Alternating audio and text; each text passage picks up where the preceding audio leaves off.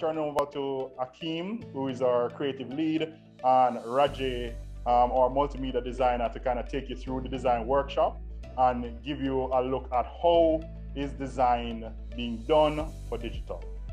Over to you, Akeem. Thank you, David. Can you hear me clearly? Yes, hearing you perfectly. All right, thank you.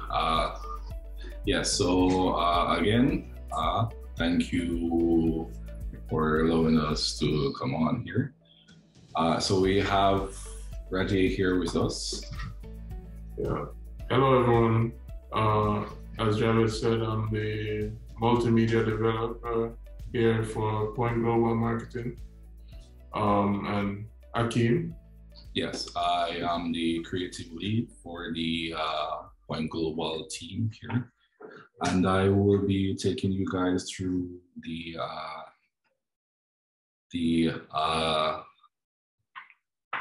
digital design with digital in mind workshop, and hopefully you guys should be able to get some pointers in terms of what goes through the mind of creatives during the creative process.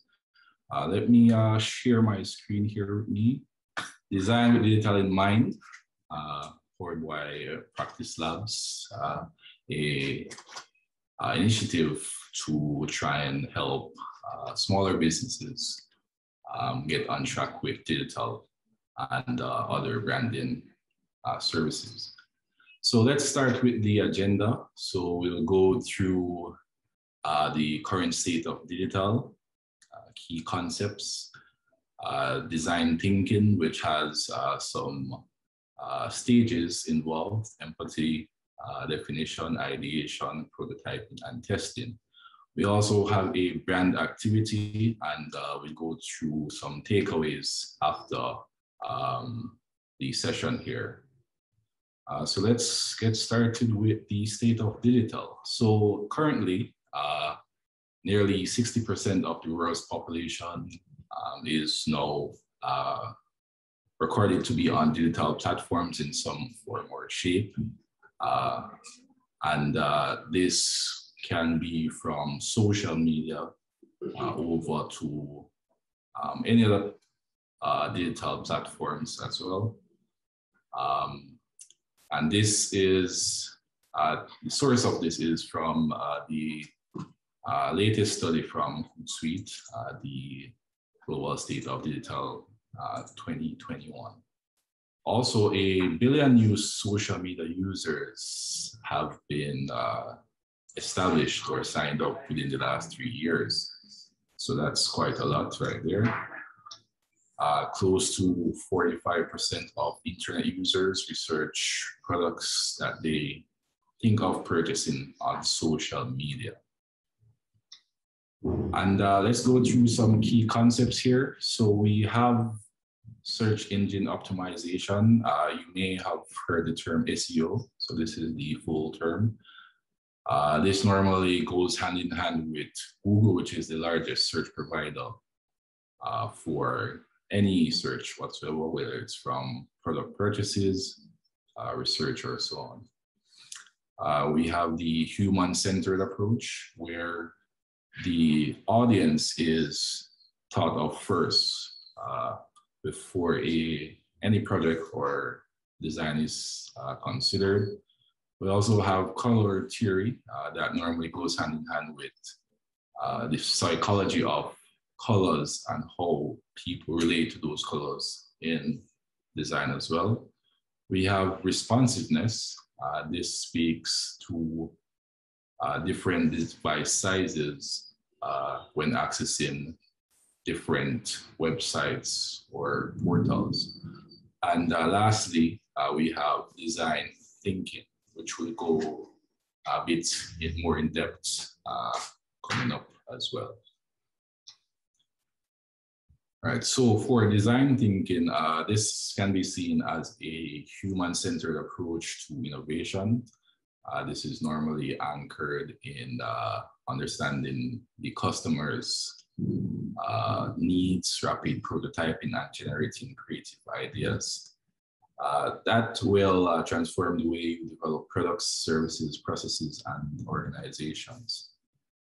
By using design thinking, you make decisions based on what the customer really wants instead of relying on data and instinct or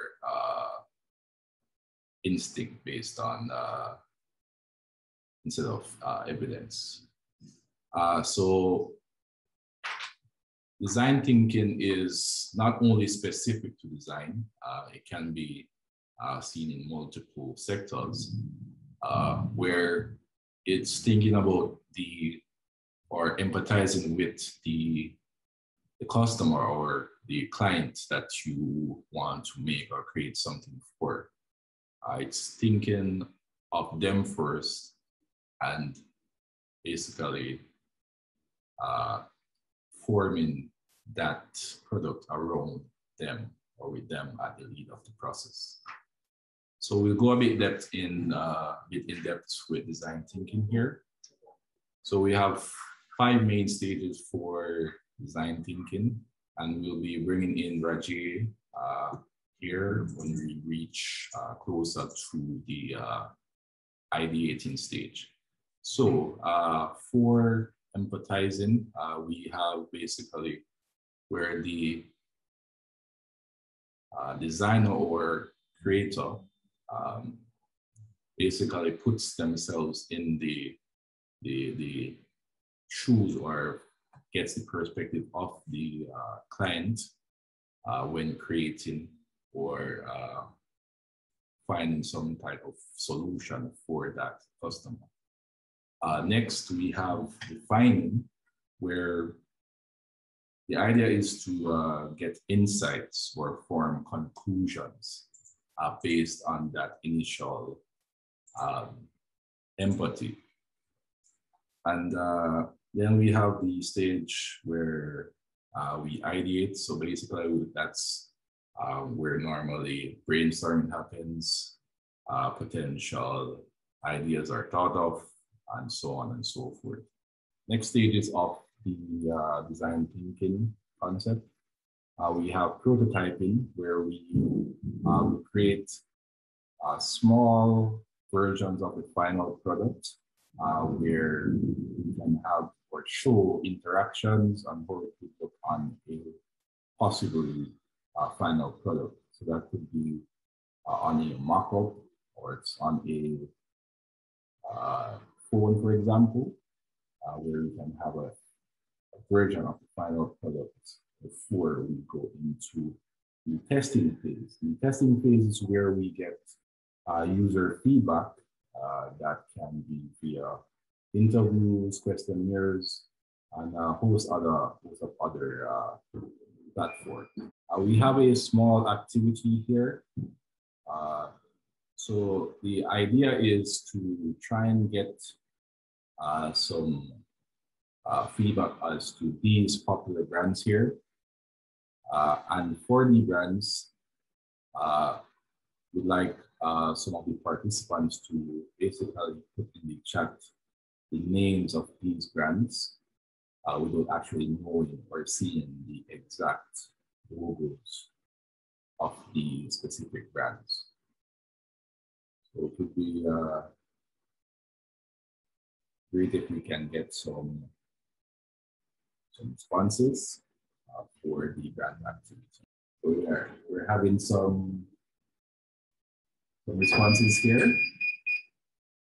So we have Target, Domino's, here are the responses. Just looking for those responses before we reveal all the brands. Okay. It's a few more minutes before we reveal them. Okay, so we have had a few responses. So for these brands, these are the brands in their simplest forms. And this shows how a brand and the colors can, in multiple digital platforms, whether it's an icon or a logo, or a icon for a app screen itself, we can still be able to identify these. So from the left, we have Target, Pepsi, we have MasterCard, Domino's, and right then. So we have a few key takeaways that we'd like to go over just to basically review some of the key points that we'd like to be seen here. So one, digital know based on numbers and not just star rivals main traditional media. So whether it's an ad via a television station or radio, digital most likely, in most instances, will give a better return on investment in terms of viewership, potential audiences, and so on. Also, I would think that you know, traditional media, how it has always been, you know, for brands, especially smaller brands, would have been a bit harder for them, you know, to get the opportunity to show their products or services to a wider audience. So I think that's why digital has become so much popular. It's faster than, you know, traditional media. It's also more readily available to everyone, and it's more of a level platform to showcase a brand than say on television or on the radio, you know? So I think that's why, you know, you'd want to have more of a digital platform, especially now that, you know, everyone's in the pandemic, so you'll be able to reach more people, especially with everyone, you know, at home on their phones or whatever. yes, I would agree. And that goes into the second point where digital allows for targeted impact both in design and communication. So this is where you can set up ads specific to different groups in different diaspora or geographical areas. Digital also allows for changes and small iterations in real time. So this means that if there is a small feedback from a customer or client, this can be done on the fly where changes can be done, reviewed, and sent back within a shorter period versus physical media or video where it would take a longer time to reprint, reschedule, recut, and so on for those traditional media. I think that with digital as well, the target audience, you can get a much more defined target audience with digital media than you would say with traditional, like television, placing a television ad, and you know, you would hope that you get, they will say that you get a time slot versus you have it online and it's there for, it basically shows up how you plan to implement the ad. It basically shows up where anybody searching something related to your product or services. So it then reach an audience that has a likely chance for you to turn them over into customers. So that is one way where digital media has now exceeded traditional media in more targeted audience, also with the ability to change a design on the fly, where you are more likely to get client feedback, especially putting something online, and you know, quicker changes can be made to that versus, you know, you have paid for a time slot and they have said, you know, they're running this ad this amount of times, you know, it will be harder to try and convince them to change the time slot versus you having putting it on a digital platform where you can switch in and switch out, or if the platform allows, you know, making changes to the design online there. So that's one way. Another way that digital media has, you know, surpassed or is ahead of traditional. Okay, so we'll ask Rajae to go through this just to show some of the steps that would be taken to bring a idea from scratch and some of the key elements that we need. So this is basically a sneak peek, you know, behind one of our internal projects. Not much information will be disclosed for it, but we will discuss a lot of the design elements that went into building guide, basically. So one thing when you're designing anything in mind is what it is and what it's going to be used for and on what platform. So, you know, this would be used for, we had the idea in mind to use it for a web and also an app. So we would have elements that we know that would be in there that would be readily available to place in websites, popular websites, search engines, or, you know, popular app developing tools. For the logo, we had designed the logo with the idea of contrast in mind. So because, you know, a lot of times digital media is being consumed on smaller devices. So, you know, phones and tablets and stuff, not really consumed on computers, which is generally a more productive or production tool. So when we had the idea of the logo in mind, we wanted to design it to see how it would work on different backgrounds. So this is where this sheet would be developed so that we can get the idea and a sense of how the logo would appear on different backgrounds, making sure that no matter which one it's on, there's a good contrast, everything is legible, making sure that the logo shines through, you know, and you want to try it on colors that most websites would be using, whether they are their standard or have a dark mode. They're more than likely to use standard white or the standard black. We also wanted to try it on our color palette, which was one of the colors that we have chosen. So these are the color palettes for the logo. As you can see, we have listed out as primary colors, and the primary colors are generally the colors that are used on the logo itself, on the icon of the logo itself, while the secondary is generally used for text or font.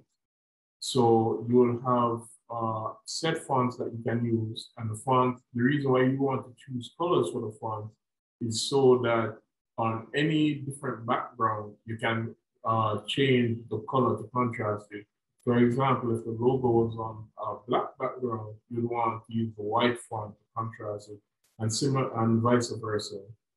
The primary colors, you know, you want it to be bold and pop, you know, the main focus of people's attention, and it doesn't need to be the color that's the most viewed or the one that takes up the most space on the logo. It just has to be, you know, the one that you strike and have, you know, it's bold, it's there, and, you know, grab your attention. With the other colors in the primary colors, you know, is those that complement it and give a good contrast with the bold primary colors. For the fonts, you would generally want to know what media you will be using it. For example, if you were to print something out, you generally want to use fonts that are easily can be printed. So, are bold and, can see. You wouldn't want to use fonts that are very thin because it could be hard to print it out on, for example, a t-shirt. But if your concern is with digital media, for websites and stuff, you generally want to use fonts that are supported by a lot of web engines. So these fonts are supported by Google fonts and are generally easy to get and change on any website. So a lot of websites supports use Google fonts and support it. So with this in mind, if we were, for example, to create a website, it would be easier. It would be easier to have everything, be coherent and seamless and have the same font versus you using an obscure font that's not supported by a lot of websites that your logo or your banner has their individual font, but then the rest of the page doesn't have the same look. So you want to keep everything consistent and unified. BusinessBot tool here is a great example of ideation, that is a main step in the process of design thinking. One of the main modules that we mentioned. This takes into consideration testing in terms of having it done on multiple backgrounds, also different platforms. So, for example, the print color space would be different from the digital color spaces.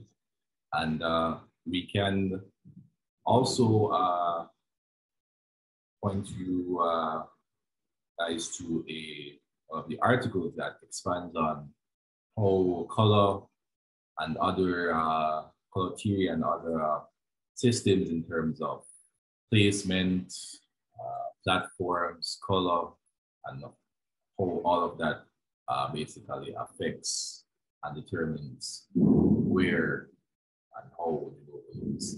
So definitely we'll be able to point you guys over to our blog page where we have a branding article right here. So with that, definitely would like to thank you guys for bearing with us to the difficulties here. And we'd like to throw it back over to Javette to basically get any questions in. Thank you for that presentation. We realize that you guys are usually behind the screen and not in front of it. But thank you nonetheless. I have a question. You have worked on a number of projects. What would you say for clients when they are dealing with an external agency, an external designer quickly, because we don't have a lot of time? What is the 1, 2, 3 things that helps you, the designer, to be able to deliver fully what they're expecting? A few things to consider is a color palette. So basically a defined set of colors. This will mean that we'll have one guide or one main set of tools to work with in terms of color. So color may be seen differently on different platforms. So the color guide with specific codes definitely help. Another key factor to consider possibly would be where the content would be going. So the platforms will determine sizes, will determine what color is supported, what fonts are supported. Also, it will determine, for example, what size is ideal for responsiveness on websites and so on. And finally, is that the same? Is that the same in your case, Rajae? Is that those are the defining things for you as a designer, or is there? What about a design brief? Is that important? Oh, definitely important. Also, the design brief, guiding the clients, and that also plays in with empathy, making sure that the client knows that you have their interests aligned with yours, in making sure that the product that you guys are creating, it basically is the best to the best that it can be, and get the greatest the greatest thing that you can get out of it. I'm a loss for it, but yeah, right. You basically want to, you want your client to know that you have their best interest, understand them, that there's a good understanding between you and the design that you're creating. And, hopefully that shows out in the brief that you create for them, and, you go from there. Totally understandable. Thank you very much, Rajae. Thank you very much, Akeem, for that very, very insightful workshop around design. I hope the audience took the need for understanding a color palette, the need for understanding different fonts, understanding where the design is going to be placed, which platforms, and all of that.